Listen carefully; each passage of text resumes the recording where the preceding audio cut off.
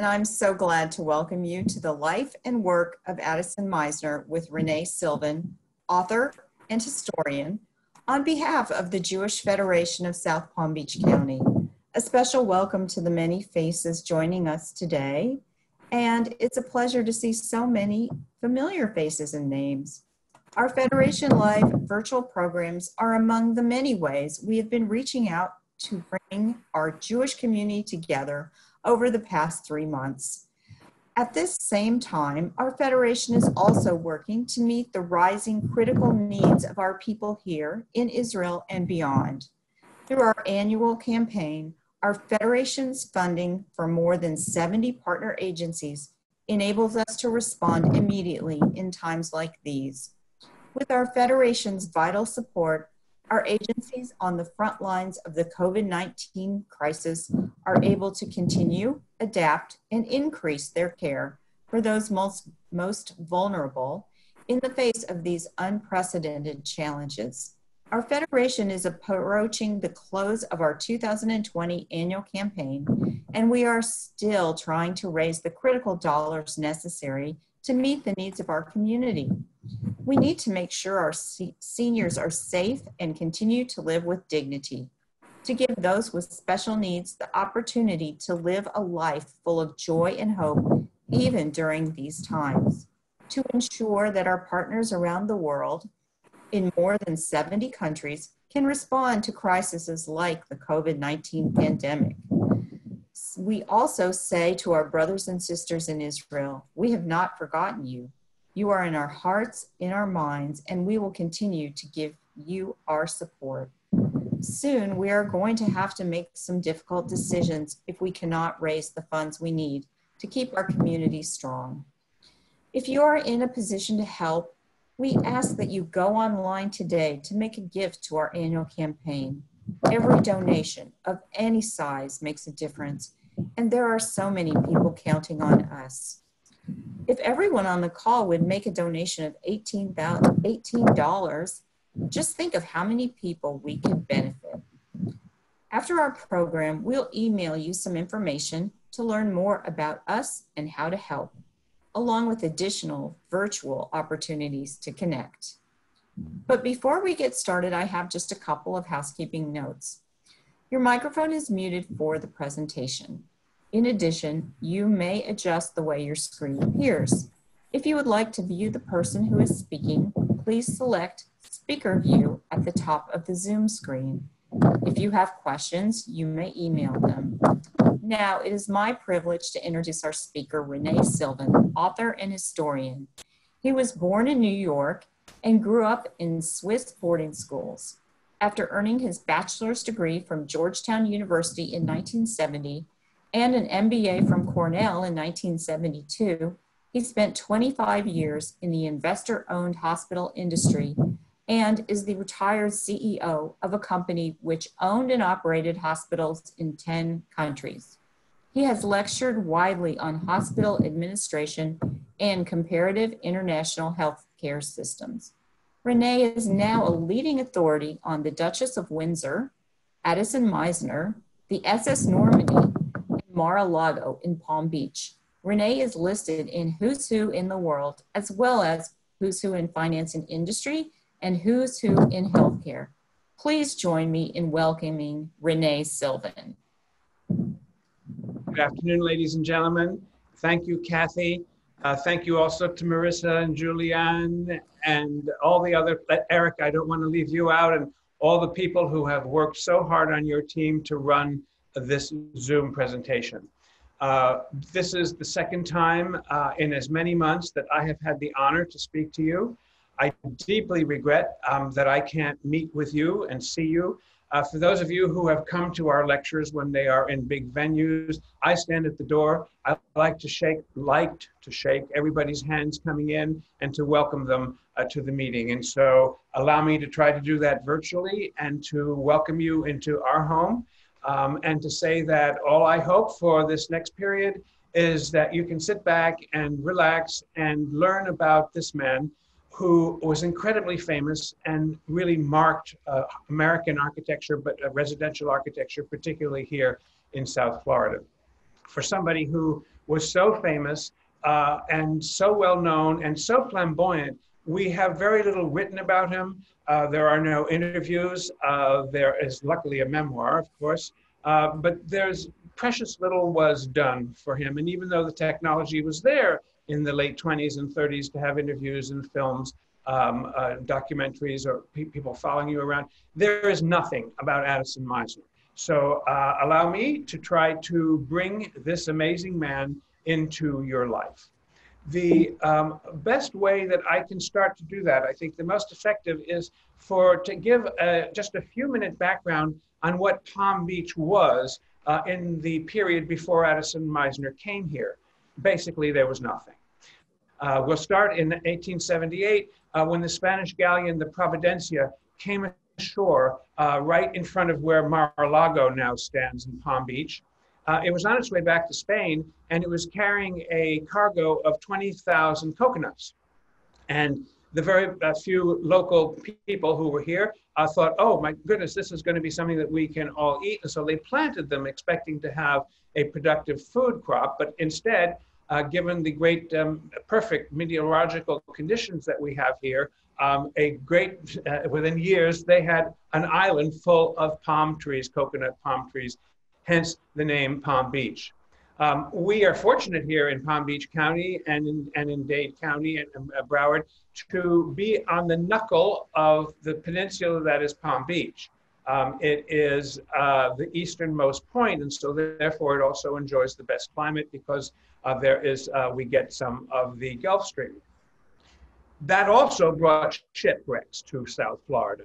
But it really remained there. Nothing was in Palm Beach until the advent of Henry Morrison Flagler, who in 1894 will extend his pioneering railroad system from the last outpost having been St. Augustine on down to Palm Beach. This was the new frontier. It was pioneering. And then he built, when it got to what is West Palm Beach, he built a wooden bridge that you can see on your screen carrying a train. That was the only way to get here, really, unless you came down on a yacht, which would happen later. And the passengers from New York and Philadelphia would be brought over to the island on this train. His friend and colleague J.P. Morgan said of Mizner that he had the genius to see what Florida's wilderness of sand and underbrush was capable of becoming, and he had the nerve to build a railroad to get there. And so the next thing that he will do is he will build his home here. He's going to set up quite a home. You can see it there, called Whitehall. It's a wonderful museum that one can visit. It's in the Beaux-Arts design culture, which is a sort of a catch-all term, as we'll see later. But he had just married his third wife, who was nearly 40 years his junior, Mary Lily Keenan, and he gave her this home as a wedding gift. But Addison Mizner later will criticize the home and say that it's just another Southern-style mansion, which in fact it is. There was nothing original about its design. It is just another Southern-style mansion. Mizner was quite correct. But people started to visit him. As you can see, a home of this size had a lot of guest rooms, and then he would bring down some society people from mostly New York and Philadelphia, and pretty soon they wanted a hotel to stay in, and so he built the Royal Ponciana Hotel adjacent to Whitehall, which was a stunning hotel, one of the most luxurious hotels in America, and one of ultimately the largest wooden structures in America. But the train would pull right up in front of it. And today, if you were to put all those wings together, it would be between a third and a half a mile in length. The train came in on what's on the higher end of your screen there, that building in the middle of a field, came into there, and the guests were met with all sorts of refreshments and brought across to the hotel. The front door basically was on the back of the hotel. It's what I have outlined there for you in blue. And this is what it was like. As you can see, it was a beautiful building, and it had absolutely legendary gardens. If you came out of the door that you see, there was a little launch that would take you over to West Palm Beach. Here we are in West Palm Beach looking back at the Royal Poinciana Hotel. And that's what people would do for recreation. There was basically nothing more to do than that, except for one thing that will come on in a minute. And the only place that these people could gather were in the two ballrooms. The ballroom at Whitehall, if you were privileged enough to be part of that group, or the large ballroom at the hotel, at the Royal Poinciana. There were no grand homes here in which to entertain. There was basically nothing. So I went and took an aerial view to show you, and this is from West Palm Beach, looking across at Palm Beach, but to the north. So what you're seeing there is on the far end of the screen, and it's a tiny little bridge. That now is the North Bridge here that brings you into Palm Beach, and it is where the wooden railroad was. And so now I'm going to pan south. That's the Okeechobee Bridge, or the Middle Bridge. That big structure in the back there on the ocean is the Breakers Hotel. And as we come around, that's the Yacht Harbor, the part of Palm Beach known as In-Town right there, Worth Avenue being on the southernmost end. And then all of that green area at first is the Everglades Golf Course, and then what's known as the Estate Section or Millionaires Row down to where Mar-a-Lago sits, which is then Billionaires Row for the next quarter of a mile. And that would be just sort of at the far end of your screen there. So let's talk about who Addison Mizner was. And I'm going to talk about his background. I'm going to talk about the people who influenced him. And then we're going to talk about his clients, as well as his work in Palm Beach and in Boca Raton. And of course, we have to speak about his death. So as I said at the beginning, there isn't a whole lot written about such a famous man. One of his biographers, Raymond Vickers, said of Mizner that he was the most flamboyant promoter in paradise, which was true. Another biographer, George Tyndall, said that he was one of the great charlatan geniuses of the 20s, which is also true. I happen to think and call him a bon vivant.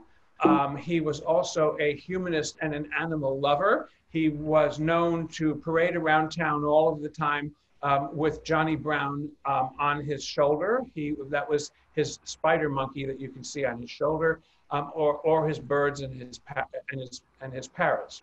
But he was mostly known now in residential architectural term as the creator of Med-Rev architectural style. That's Mediterranean Revival architectural style. It will come to dominate Palm Beach. It will come to dominate, indeed, South Florida, and you'll see traces of it all throughout Florida. So someone who was a lot smarter than I said that architecture, like all art, is a work of fiction, but that it has to be believable. And I'm going to show you a typical Mizner house and a lot of the elements that he will use in all of his different homes. Don't worry, I'll magnify and show pictures. You don't have to strain. I'll bring it, hopefully bring it to where it's easier to see. But all of these elements in this house in particular, in general, they would be found in all of Mizner's homes. So first of all, he focused on cornice details, which you will see in all through his homes. And then he always used arched windows, often with decorative columns in them, such as these. And he would very often would have balustraded balconies, always would have balustraded balconies, but very often over a front door or the main entry of a building, as you see here. And then he also would have decorative or ornamental or structural brackets that he used over his roofs, as you can see, to support his roofs, as you can see here. And so we'll see those details throughout other homes all the time. He preferred rough stucco to smooth stucco. And also, finally, he was very famous for having low-pitched multiple gables all around his houses, as you can see here, for example. So I like to talk about all of those elements as if they were ingredients. And sometimes I use the analogy of they could be ingredients maybe in a cake. So if you put all of the same ingredients on a table to make a cake, and you had a famous chef like Wolfgang Puck make a cake, he might come up with something as beautiful as this, Prince William's and Kate's real wedding cake. And if you were an architect and you put all of those ingredients together, you might come up with something like this, which is the Kennedy House, La Guerrida here in Palm Beach, which just, by the way, recently resold for $70 million. It is made famous by that area that I've outlined up at the top of the screen, and then again outlined the picture. That's the entranceway. Then you come through a cloister, which Mizner is famous for, which we'll talk about. And you then entered the house, and that area there was made so famous by this iconic picture of the young Kennedy family taken just a few weeks before he died.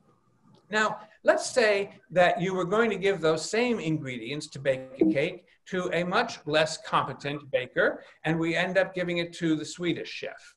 If you give it to the Swedish chef, he might come up with a cake that looks like that, but it's the same ingredients. And if you gave it to those ingredients in an architectural sense to an architect, he may come up with a home like this, which is all of the ingredients that Addison Mizner so very capably would be able to bring together and create a marvel. I think I had said at the beginning that he had a great sense of humor. He was so charming, and he had a great sense of humor. One of his favorite expressions was, where there is a will, there is a lawsuit. And he will team up in New York in 1916 as already a middle-aged man who was at that point in time very unhealthy. And he meets Paris Singer. Paris Singer was the heir to the Singer sewing machine company. He was an enormously wealthy man. And he said of Mizner that Mizner was too large, too talented, too unique to be bound by any straight-laced morality, which is true. This is a very unusual fellow who you couldn't really fit into any particular box. Frank Lloyd Wright, who in my opinion is one of the greatest residential architects of the 20th century and who was not known for giving compliments, said of Mizner that many architects had imagination, but only Addison Mizner had the courage to let it out of the cage. So here is young Addison, who was born on December 12 of 1872 in Benicia, California, which, by the way, was the capital of California at the time. He was part of a large family. He adored his mother, revered her, and was so good to her throughout her later life. And he loved his siblings. This was a very happy young fellow. We see him here at the age of 12. He, as I said, loved both of the parents. You see them here, Lansing and his lovely mother, Ella. And we're going to also introduce his brother, his slightly younger brother. We see here Wilson Mizner at 8 years old. And the reason I'm pointing Wilson out is because he will be a very, very important figure in the rest of this story as we unfold it. And not a very good influence on Mizner, but the relationship that they had was extremely close. So a few years after this family portrait was taken, when Addison was 12, his father was made ambassador to Guatemala. And Mizner said that the day they arrived in Guatemala, it was the greatest day of his life. The reason was that he had started to enjoy architecture, just the study of architecture. And when he got there, he fell in love with 17th century Spanish architecture that Guatemala City is very rich in. And he started to see buildings like that, buildings, churches. Mizner wasn't a very religious man, but he adored churches, and he enjoyed very much studying about the architecture and the history of churches and buildings such as this. He loved colonnades and cloisters, which the city of Guatemala City is full of. We see here those are colonnades, and here's a cloister, typical cloister. And so after a few years, he decided that he would follow his dream of being an architect, and he went to work with Willis Jefferson Polk in San Francisco in 1894. Polk was an unusual architect because he studied all of the trades. Architects in those days were very grand and pedantic, and they didn't like to get their hands dirty. But Polk was a little different, and this will serve Mizner later in years because Polk knew about construction, and he knew about construction management, and he knew about all the different trades. And Mizner, luckily enough, at his early age, when starts being an apprentice with Polk, learns all of these things too. But his early life will be very disparate and very challenged and very different, because within a few years he got bored of designing these, what was popular at the time, these California bungalows. He wanted to do more. He also he was lured by Wilson, his brother, who wanted him to go to Alaska in search of gold. And we see that the family all went up there. In fact, they will have a small strike of gold, but Wilson, in typical fashion, will lose it in a gambling party. So after that, they were absolutely penniless, and Mizner leaves to go off à l'aventure, to go around the world. And his first stop is in Hawaii, where he may do making what he called horrible charcoal drawings. They're rather sweet, actually. And they couldn't have been that horrible because he sold them, and he sold enough to go on to Australia, where he would become an amateur boxer. In spite of the fact that he had a bad leg, he nearly lost it at several times during his life. He had it crushed early on, and there was an infection. And even though he was a very large man and rather strong, he will always suffer from this bad leg. While he's there, he also became a painter. Did some very nice paintings, which can't be found anymore, as his charcoal drawings are practically also unfindable these days. But after his grand tour, he ends up in New York at the beginning of the 20th century, and he befriends the great Sanford White of Mead, Fullen, and White. And so this was a very prestigious firm in New York. And although Mizner didn't work there, he really admired this man so much that he was at the time, Sanford White was at the time working on some of the cottages in Newport, notably Rosecliff in Newport. And he would show Addison the art of designing such grand homes and the detail. And this wonderful was the best example of French Baroque revival. And he would teach Addison a bunch of sophisticated methods to build these large homes. And Mizner said of him, I worshipped him. For me, he was my God. When Mizner liked someone or wanted something, it was with all of his heart. And he was extreme in his expression, as he was with the way he felt about Sanford White. So I've mentioned Wilson, and let me bring Wilson back into the story here, because Mizner will always take care of Wilson, and Wilson will always be in trouble and will always need taking care of. He was a rather charming person by all accounts. He could charm elderly widowed women, which he did repeatedly, but he'd also charm them out of their money. He was a drug dealer in New York before that was even a common term. But Mizner stood by him whenever he got into trouble and he needed bailing out. He was also a playwright of some repute. And he famously said, if you steal from one author, it's plagiarism, but if you steal from many, it's research. So he had a great sense of humor also. As I said, he kept getting into trouble. And shortly after Mizner was in Palm Beach, he was beat up very badly, probably in a drug deal gone bad. And Addison said to him, well, all right, come to Palm Beach, Wilson, and we'll take care of you, don't worry. And when Wilson got off the train and looked at all of these wealthy women, he said, oh, Florida was invented for Addison Mizner's little brother. Their relationship is so unusual that Stephen Sondheim wrote two different plays. They're very, very similar, practically the same, about the brothers and their symbiotic and bizarre relationship. And the first one is called Bounce, and the second one is Roadshow. And so there was a period in time where people were very curious about the relationship that these two brothers had, and we'll see how it progresses through their lives.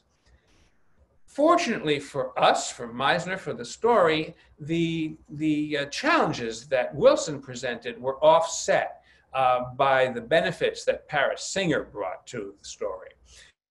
Singer, as we see here, became a good friend of Mizner's in New York, as I had said.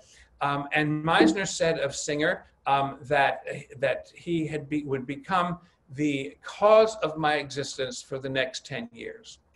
And he would. The cause of Singer's existence at that time was to helping World War I soldiers and people that had been hurt. And so he had already turned his two European mansions into convalescent hospitals for American soldiers. For those of us who may have seen Downton Abbey and remember the series very well, the house is turned into a convalescent hospital, which so many wealthy people did in an era where there wasn't really any structure of hospitals and transport. So he had turned his British home into one. And he also had a home outside of Paris in Saint-Cloud, which he had given to Isadora Duncan, who was on again, off again, his girlfriend, his mistress. And she had her dance studio in there, but he asked her if he could have it back so that it could become a convalescent hospital, which it did. They, by the way, had a very interesting relationship, Isadora Duncan and Singer. They had a child, by the way, Patrick Singer, who tragically died when he was 3. And their car rolled down, and it was in Paris, and rolled down an embankment into the Seine River, and little Patrick was drowned. But Mizner and Singer were deeply, deeply attached to each other. They were both ailing at this time in their lives, even though they weren't old, but they were middle-aged, they were ailing. And so they thought that they would come on down to Palm Beach to recuperate and maybe just to die. They were at the end of there was no joy in their lives at that particular time. And they came down along with a nurse, Miss Bates, who will become the third Mrs. Singer eventually.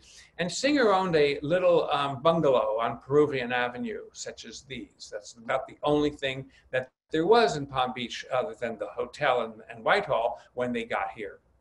And Mizner said, joking, amusingly, as I looked around Peruvian Avenue, all I saw were other atrocities similar to the one that we were in, and also that the neighborhood, like other similar neighborhoods, where the land had been raped of all of its natural beauty. And so perhaps because they were well taken care of by Miss Bates, and perhaps because they had given up drinking or much of their drinking, their health improved. And as their health improved, they started to look around Palm Beach to think of what they might be able to do in this very primitive place. And one day, remember, Singer's big thing in life was convalescent hospitals, and World War I was still ongoing. And so Paris takes Addison by the arm and he says, let me take you down about a mile from here on the lake, meaning the intercoastal, and let me show you a piece of land that I'm thinking of buying, and I want your opinion of it. And when Mizner saw it, he said, oh, it's so beautiful that it ought to be something religious, with a chapel built into the lake, with great cool cloisters and a court of oranges, a great gate over there on the road where the faithful could leave their offerings and receive largesse. What a spot. And what they were looking at, ladies and gentlemen, was this. They were looking at something called Joe's Alligator Farm. It was about the only gig in town where wealthy tourists from the Royal Poinciana Hotel would be brought down the trail to watch Joe wrestle alligators. And that was the big excursion of the day, and then they'd go back to the hotel. And Mizner convinced Singer that if he bought it, that they would build something that would be truly exceptional, But Singer wanted a hospital. So the initial intent of this structure was to be a convalescent hospital.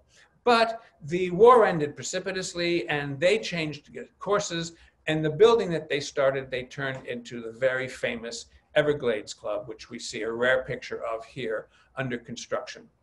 And this is the view from the lake of it under construction. And Mizner was in heaven. He had carte blanche to do whatever he wanted. He was in heaven. And so in his biography, he said, nowhere could I get tiles, so I built kilns. I had to build a tree moving machine. What fun it was teaching men how to stucco and others how to cure pip in chickens. He did everything.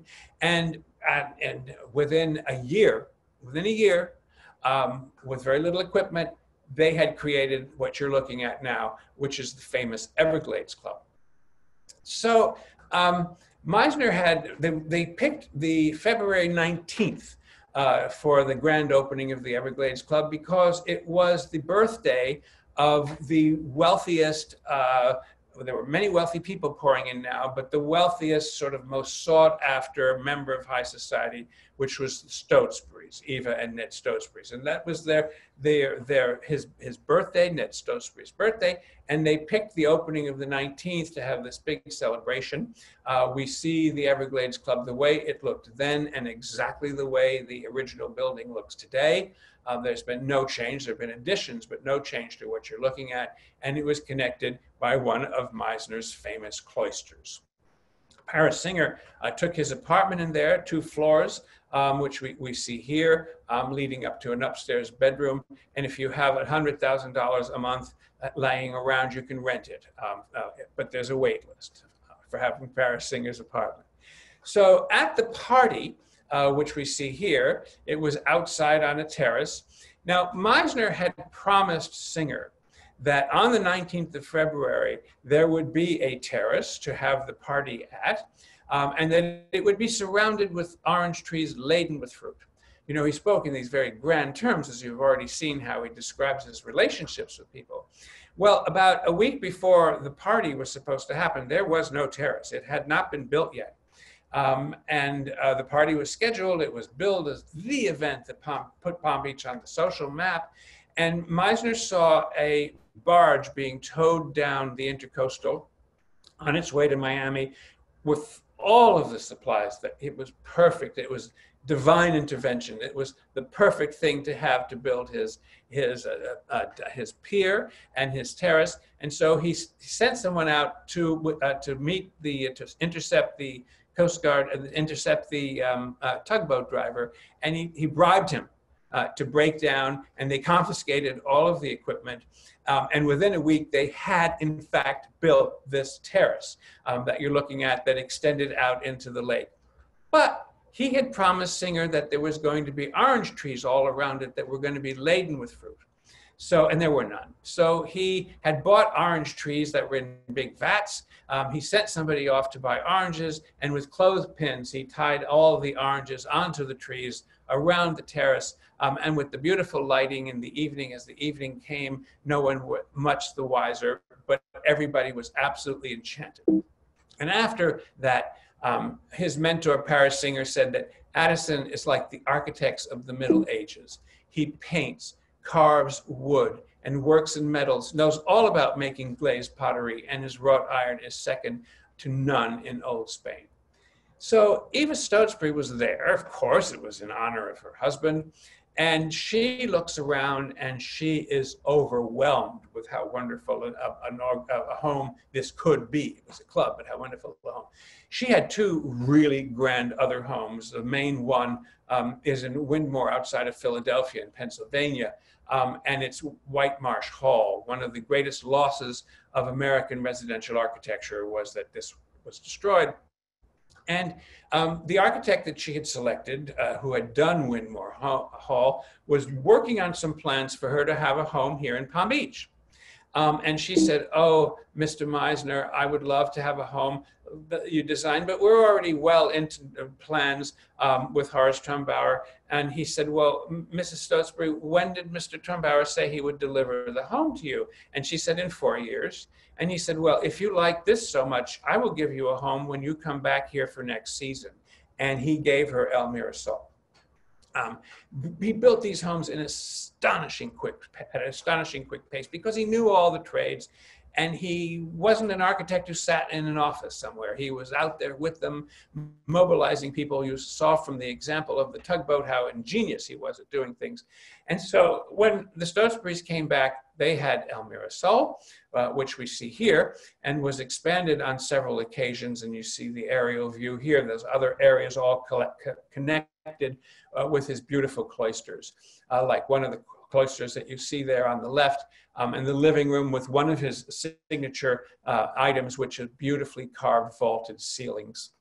And that living room is just contained all of the elements he wanted in a living room, which also included windows on 3 sides. He was brilliant at creating ventilation. He was brilliant at making sure that the kitchens were on the side of the house where the prevailing winds didn't come from, so that there were no smells and that there was air throughout the whole house. And they had the first indoor swimming pool in South Florida, which we see here. The Stotesburys were very liberal socially. They had a small zoo on their 40-acre property that El Mirasol sat on.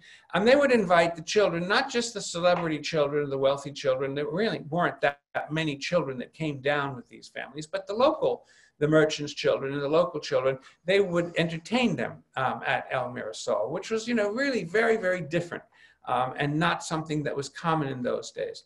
But our Eva Stotesbury, who Mizner called Queen Eva, died in 1946. And she had 2 very, very powerful children who wanted to try to save El Mirasol, which would have been today one of the most beautiful homes in America. Her children were powerful, as I said. Her son had married Doris Duke, certainly another enormous fortune. Their daughter had married General MacArthur. What do you think of that outfit, ladies? So there was power there, and they tried to turn it into a hotel and or a club. But at that time, with the makeup of the Palm Beach Town Council, nobody wanted to do it. And so in 1954, all of the treasures, or many of the treasures, were auctioned off from the living room that you saw a picture of when it was in its heyday. And the house was torn down. And the only thing that remains, if you drive up County Road, just as you're getting into the area that's called the Canopy, which is a beautiful area with all the trees creating a little canopy, you will see one of the gates to El Mirasol that has been cleverly incorporated into a house there. But that's all that is remaining of El Mirasol. And if there ever was a condition, an argument for preservation, look at this. This is the site now where El Mirasol sat as a single home, with a tea house, of course, over on the intercoastal and outbuildings. But that's the site where all of these homes exist now today. Just to the north, as you're looking at that screen, to your right of El Mirasol, the Phippses, the famous Phipps family Americans, one of the best parts of American society, bought another 40 acres. And Josh Phipps married a woman by the name of Margarita Grace. The name Grace in those days was synonymous with shipping. That was a big American shipping company, the Grace Line. And so when Margarita Grace came into the mix of Mizner and his friends, Mrs. Stotesbury and others, they would all go to Europe on buying sprees. Oh, did they have fun. They went to all of the big capitals of Europe, particularly around the Mediterranean, and they would buy anything in sight, a wall, anything, huge fireplaces, parts of buildings. And Mrs. Phipps, who was Miss Grace, had freighters waiting by them. And they would load up these freighters, and they would take the freighters back, and there would be another round of freighters to meet them when they got to Italy. They, in the meantime, had come over on a great liner, shipped their Rolls Royces and other cars. It must have been absolutely fabulous summer, the way they spent their summer. And so his clients were really wed to him. It didn't matter if they came in and double the budget or triple the budget. The clients were so enamored with him that it was a great fun to work with him. So the Phippses build Casa Bendita, Blessed House. You see on the right there a beautiful colonnade around a pool and a cloister connecting up above, connecting the two sides of the house. And here was that colonnade around the pool and the upper cloister. And Mizner also on his major clients was able to convince them to also let him be interior decorator on the ground floors. He said he didn't care what they did up in the bedrooms, but on the ground floors, they were going to use those houses and live in those houses the way they were meant to be lived in. And so on these tours, these grand tours, they would buy all of these marvelous antiques. And I think that ceiling came over in pieces, as did the moldings. And so this was what the living room, but also sadly and tragically, it was torn down. And that is what stands on the lot that held Casa Bendita.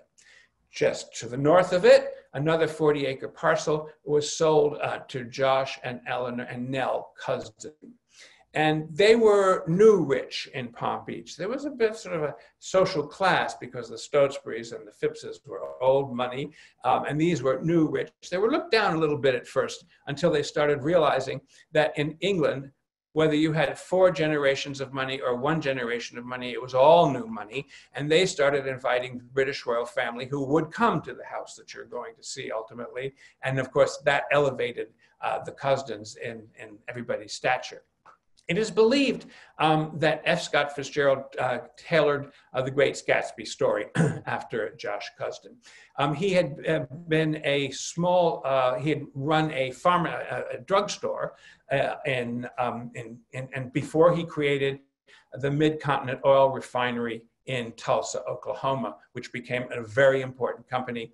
And he rose from rags to riches, and they built Playa Riente, Laughing Beach. Which was on another 40 acres. And it was Mizner's favorite. All 3 of these homes are Mizner's, of course, by the way. And in Mizner's memoir, he didn't ever want Queen Eva to know this, but this was his favorite house. Its interiors were absolutely amazing. The dining room was covered in leather, hand-painted leather that they had bought on one of their tours out of a home, out of a castle in Spain. And look at the grand entranceway that this house had with 2 fabulous staircases into it. And check out that coffered ceiling, all with gros relief carving, which was so rare at the day. And so then, unfortunately, they went from rags to riches. They will go back to rags. And they lose all of their money. And the house is bought by Anna Dodge, who was an enormously wealthy American heiress and the widow of the man who started the Dodge Automobile Company. And she would live there very, very happily, maintaining it beautifully until she died at 100 years old. But this is what happened to the wonderful site upon which Playa Riente stood. And the only thing that's remaining, the house is gone, but the only thing that's remaining is this incredible seawall that has been battered there for nearly 100 years. It's only part of all the seawalls that Mizner built are still there. And there's a door, as you can see, and there's a wonderful tunnel that goes under the ground and used to come up in dressing rooms and massage rooms within Playa Riente. So all good architects dream of having their own home. And Mizner was no exception. And so he built several homes for himself that he never really lived in because he was always in need of money. You'd think that with these clients, with the way they handled him and revered him and really would give bills to their husband and say, we have to pay for this bill, this house. And so you would think he had a lot of money, but he didn't. Wilson was always spending more and wasting more than Mizner had. But the first house he builds for himself is El Solano, which is the name of a wind in California.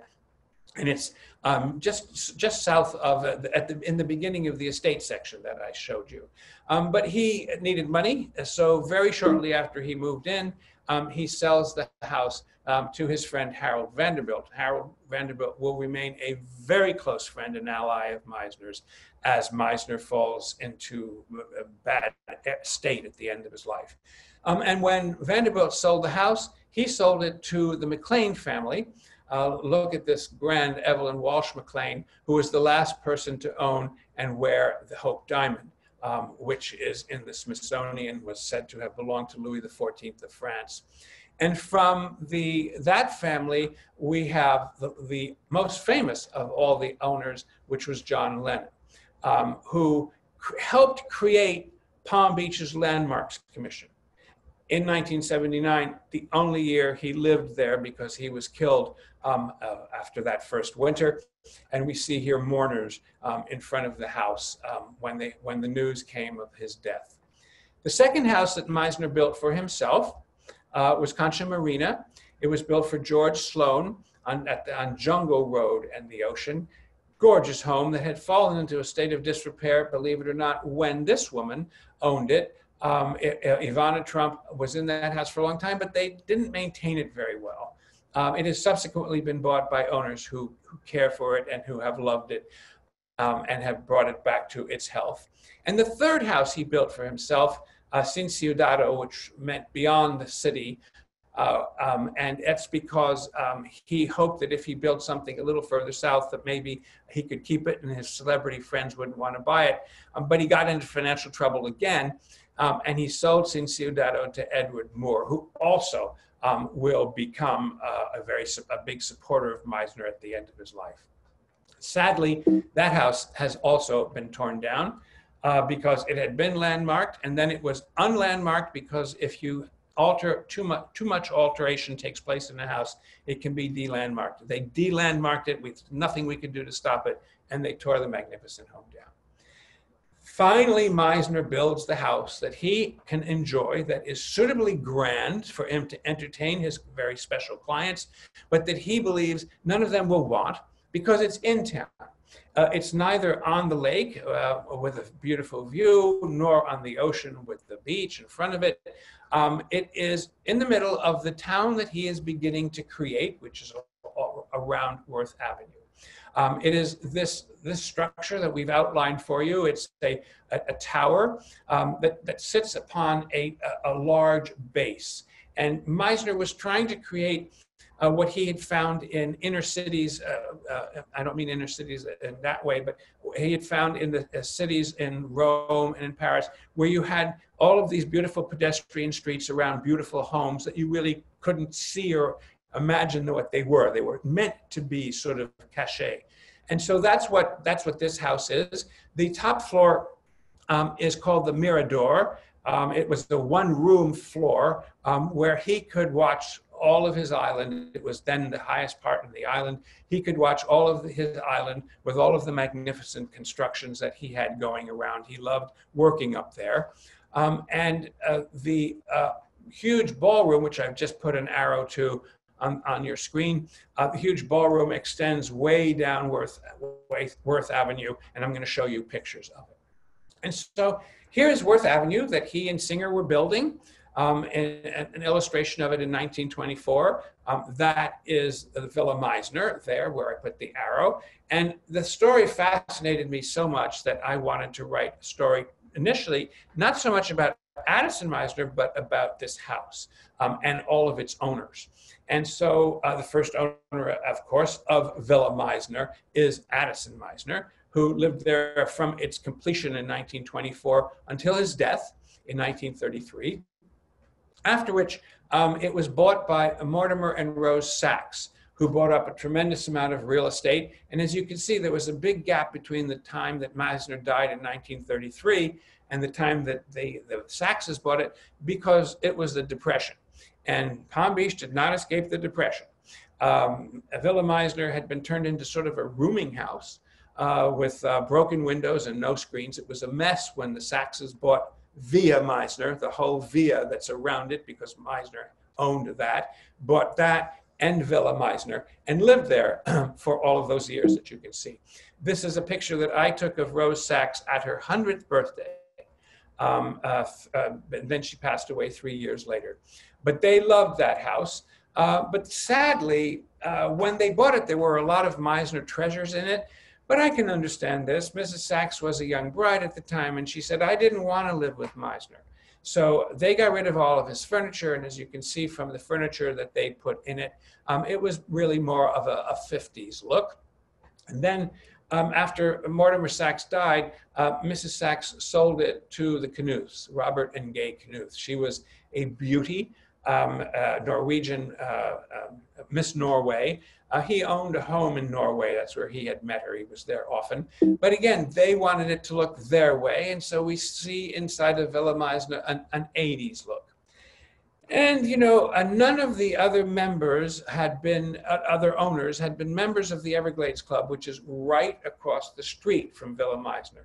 The Everglades Club is the most exclusive club around. I use that not in a flattering word, but I mean exclusive in terms of keeping everybody out. And the Sachses were Jewish. And I think Mizner wanted to bring his pets, and there were always reasons why nobody could live, they couldn't become members of the Everglades Club.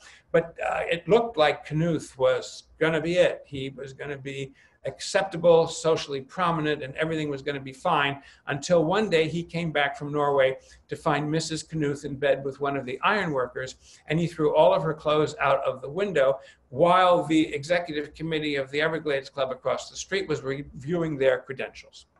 So you can imagine what happened with that application. And as I said, I found the story so fascinating, and that the people who have lived in Villa Mizner have so changed it that I wrote a book about it. And the book was inaugurated by the new owners of Villa Mizner, new then in 2012, Dee and Nick Adams, who have bought this house and turned it, first of all, into a smart house, obviously had all of the windows custom made to be hurricane resistant. And they went to a great amount of trouble to recreate a house that looks very much like it was. They like to say that it was just like Mizner stepped out to dinner. This is Mizner's great room, his living room, his room, the way he had it in 1924. And this is the great room now, with some modern art and some personal items. Now that the Adams have restored it, all of the ironwork has been copied, all of the glass work has been copied, the broken floors have been repaired, and we can see these two rooms the way they stand side by side today. Mizner had a wonderful dining room, this is the dining room that Mizner had in his day. It is lined by wood carvings that came from Spain. They were in King Ferdinand and Queen Isabella's castle in Salamanca in Spain. And they're beautiful carvings of all of the famous and religious figures of the day in Spain. They were brought over. Mizner claims they were a gift, but in fact, no, there's no record that King Alfonso XIII gave them to him, who he says he did, but they are authentic. And we can see here the way the Adams family has done a dining room with furniture that could have been his, it wasn't. And we see those two rooms, the rooms side by side today. So I'm going to just check my time because we are running way over time. Even though I can't see you, I am so wonderfully happy to be with you that I've been gabbing on, and I'm very happy to continue. But am I correct that at 5 o'clock we get shut off? We have a 5 o'clock hard stop. So. Well, here's what I suggest. We'll stop. I'll keep going until we're cut off. Then you reschedule for the second half. I would love to do it because I'd rather not cut the story right to the end because there's still a lot to do. So somebody once said that that charm is the ability to cast a spell, and that's what these villas do. If you come to Palm Beach, when you come to Palm Beach, please walk through the villas. There's 9 of them, and they connect Worth Avenue with Peruvian Avenue. to the north. And you can wander through them. There are some also that just extend to the southern side of Worth Avenue, even though there's nothing that connects to, but they're charming. And this is Via Parigi, for example, one of my favorite, but they're all equally charming. And I'll walk you just a little bit through it. Via Parigi connects to Via Mizner, and he named it, of course, after his mentor, Paris Singer. And there are all these charming little stores around it. There are apartments over each of them. They never come on the market. They're always word to mouth. And Villa Mizner is part of this. We'll come and I'll show you how it fits into all of this. And they're beautiful stores. And I urge you to come. There's restaurants. Not all of them are expensive. There's some wonderful cafes that you can eat there. So you would have thought that given his huge success and his comfortable nature living in Villa Mizner, as well as the fact that he bought the building immediately to the east, in which he housed he was making pottery. The ground floor was a pottery display. He was making furniture too. And he had those displays. On the next floor up, Singer and he had very grand offices. And then you had the draftsman and even some bunk rooms on the top floor. And at this point, you would have thought he would have been happy, but no, he wanted to create a whole city. He wanted to create the model city of Boca Raton. And so he created the Mizner Development Corporation in Boca Raton. They bought up a whole piece of land, which was unincorporated at the time. This was the original plat of an area called Boca Raton. And the reason they selected Boca Raton was that topography was very similar to Palm Beach. The area that is Boca Raton, shown by the grid of the streets that were being laid out, would be West Palm Beach, and then the Intercoastal, the equivalent, and then where A1A is in Boca Raton would be the equivalent of Palm Beach. And the other similarity was that the Intercoastal opens into a lake right there in Boca Raton, Lake Boca Raton, and now Lake Boca Raton, as well as Lake Worth here in Palm Beach. And also another similarity, they had each had a inlet. And the idea was to create a model city in the Venetian style. Mizner was, very grand at this point in time in his life, and he was egged on by Wilson. Mizner was not a brag, but Wilson, when he was around Wilson made him into a brag. And they designed something that was going to be called Mizner Castle. It was going to be connected to what is now the Boca Raton Resort by a drawbridge that you can see there, a moat and a drawbridge on the right side of your screen. It was never built, and the main section of it was a copy of Villa Mizner. But what was built, one of the first things that was built, was the hotel called the Cloister Inn, which then became the Boca Raton Hotel, the Boca Raton Resort and Hotel, the Boca Raton Club. And so that central part, this is the Cloister Inn in 1926 when it opened. And it's called the Cloister Hotel because it's the old part is connected with beautiful cloisters. Go and walk around in there, and now that you've seen some of these things, you may appreciate some of the details a little bit better. Note the proportions of the columns in these cloisters. Mizner was a master at testing proportions, and no other architect would have given them these proportions. They would have done something much more classical, but he had an eye, and he knew how he could create a spell and bring it together.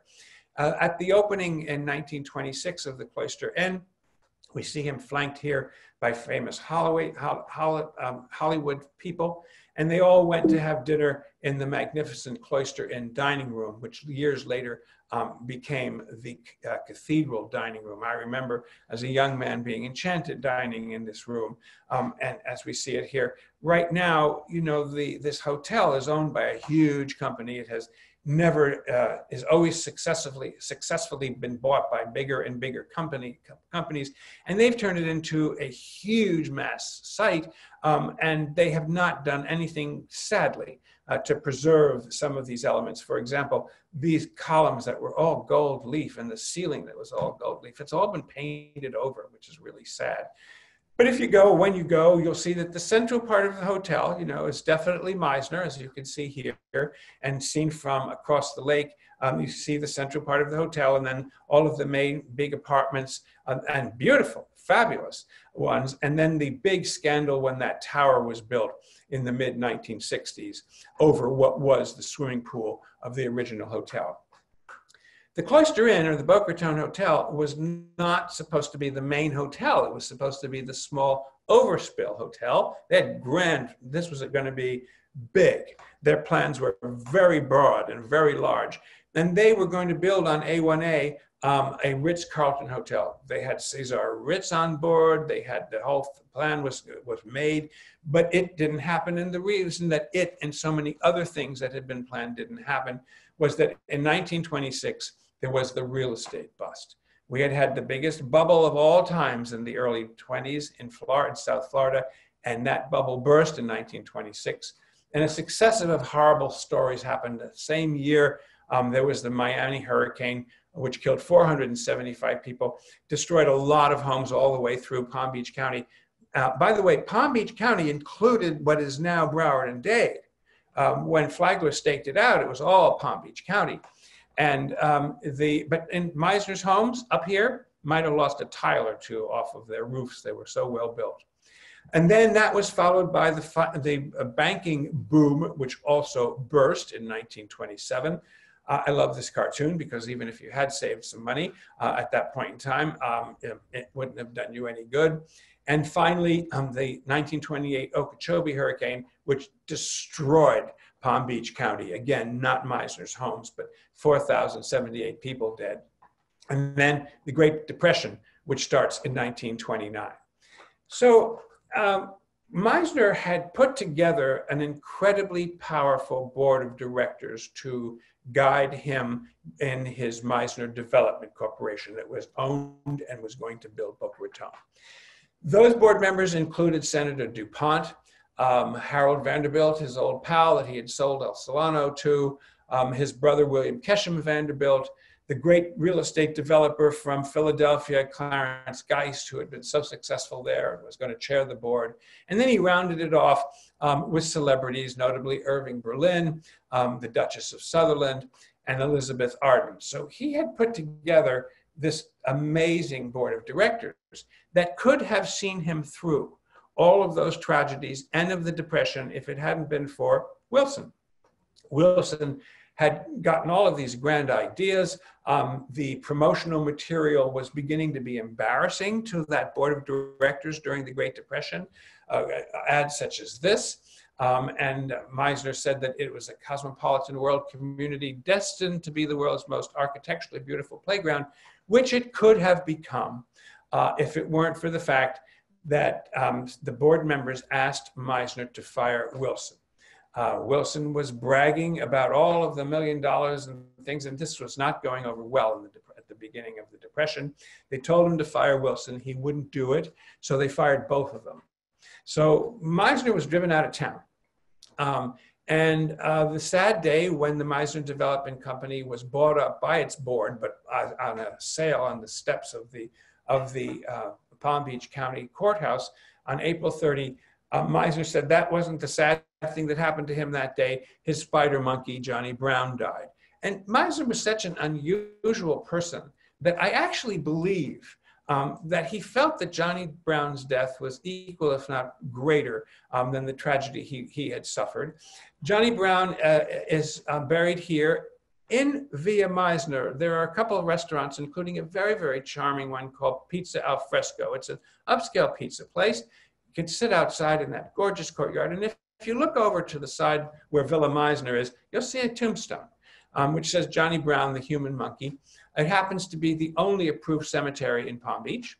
And it has Mizner's spider monkey and Mrs. Sachs's collie, Laddie. We all know what happened to Boca Raton. It succeeded very well. It just didn't succeed with more of a historic center. But everything that wherever you go, there's Mizner this, there's Addison that, over and over and over again. And I think if Mizner is looking down on this, he's smiling. Along Federal Highway, right at Mizner Boulevard, there's that huge statue of Mizner standing up there. And if you look closely, he's got a monkey on his shoulder and a parrot in his hand. And I'd like to think that he is smiling down on this. He didn't have any work after he was driven out of Boca. It he was sort of a broken man. His clients had vanished. He didn't have much work. He retreated to Villa Mizner, but Harold Wilson Vanderbilt, pulled together enough money to buy a center part of Palm Beach, and they built the beautiful Mizner fountain in Mizner Square. It's been renovated now, and this is what it looks like now. Again, if you come to Palm Beach, I urge you, after you've walked through the villas, walk over and see the fountain, now that it's been beautifully restored. And at night, it's very grand. In the background there, you see Town Hall. So Mizner's story starts to come to an end when he is about to turn 60 years old, and he decides he wants to go and see Wilson in California. He wants to be with his brother. Before Mizner went bankrupt, he had bought Wilson some real estate and a business in Los Angeles, and his car had been repossessed.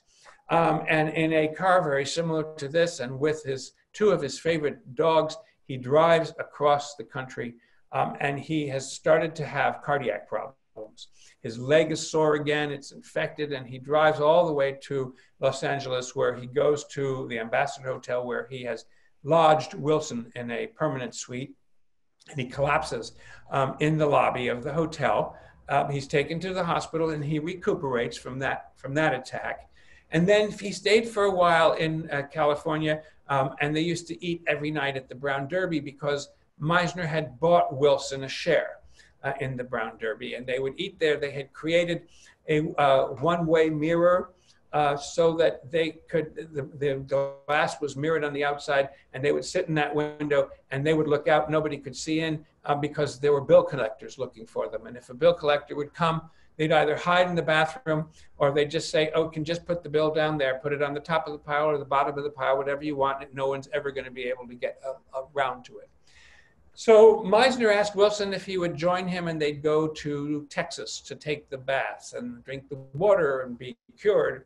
And Wilson didn't go. Mizner did go. He falls sick again on arrival at Mineral Wells, to take Mineral Springs, and somehow he gets back to his beautiful, his place where he's happy and he's sedated and pleased, and he's back at Villa Mizner, a very, very sick man. And in his memoir, the way he writes his memoir, there are no regrets. There are no regrets that he's penniless, that he's intestate, that he had been such a grandly public and famous figure, and he wasn't. He was alone in Villa Mizner. His staff had gone. He was left with one housekeeper and with a part-time secretary who Vanderbilt would come to every week with envelopes full of money and say, just, pay off the bills you can, keep him very comfortable, keep him happy. And the housekeeper was wonderful, and he said to her on the day he died, please bring me upstairs to the Mirador and prop me up on my bed, and I want to look at the sunset. And with Johnny Brown on one side of him and his favorite pug on the other side, at sunset, he slipped away in this room on February 5 of 1933 at sunset.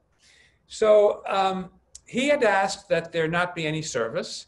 However, Eva Stotesbury took over. She commandeered the house, the living room here. She invited 1,000 people, flowed through that house. She put a string quartet in the foyer, which they had enjoyed every night when they would come to Mizner to see the plans of the day of their mansions. There would be a string quartet here, and it was playing. And as Stotesbury came in, she looked down that corridor into the living room. She saw that all of her flowers and everything were fine, and she left, claiming that she had seen the vision of Johnny Brown, who most people will tell you is still in that house. He's a happy ghost. He's not a mean ghost. He's a happy ghost. And Mizner is buried in California, in San Mateo, California, in Cypress Lawn Cemetery, in one of the urns that the Mizner development, that the Mizner Manufacturing Company made. And you see here that there isn't one urn, there's two urns, because when Wilson was told about this, he died precipitously. And so they're buried next to each other in these urns. And that's the story of our wonderful Addison Cairns Mizner, without whom we wouldn't have Palm Beach. We wouldn't have all of these beautiful stories and all of these beautiful mansions. And this is a wonderful rendering of Worth Avenue and the east end of Worth Avenue after its recent renovation with the tower and the clock. And with that, I want to thank you very, very much, ladies and gentlemen. It's been so wonderful being able to visit with you. And I'm sorry if I went over, only 10 minutes over. You'll forgive me, won't you? You're fine. Thank you so much, René. That was fabulous. We are just fascinated by everything that you had to say, and we look forward to hearing from you again sometime. Thank you so much for joining us today and sharing your expertise. And thank all of you for joining us. It was great to have so many people on this Zoom call today. And I hope you will all also join us on Tuesday, July 7th at 7 p.m. It's easy to remember. 7 at 7 for our 6th annual Jewish Unity Day with world-class entertainment, Jewish community leaders, tears, laughter, surprises, and as always, a grand finale this year. It's going to be in the genre of Tonight Show meets Saturday Night Live. So it's going to be a lot of fun. Look for your email with additional meaningful ways to connect with our Federation and our Jewish community during these unprecedented times, including how you can make a real difference for those in need by contributing to our annual campaign. Together, we are caring for our community and we thrive.